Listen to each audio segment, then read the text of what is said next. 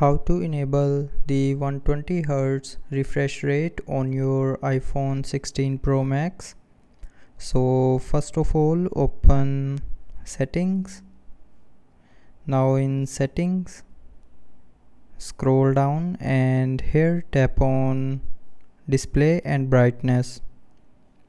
Now in display and brightness, scroll down. Go back and tap on accessibility. Now in accessibility, tap on motion. Now here you will see a limit frame rate button.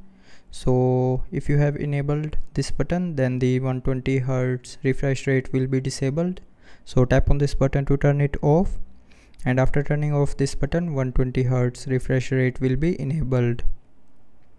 So that's how you can enable 120 Hz refresh rate on your iPhone 16 Pro Max. So I hope you liked the video. Thanks for watching.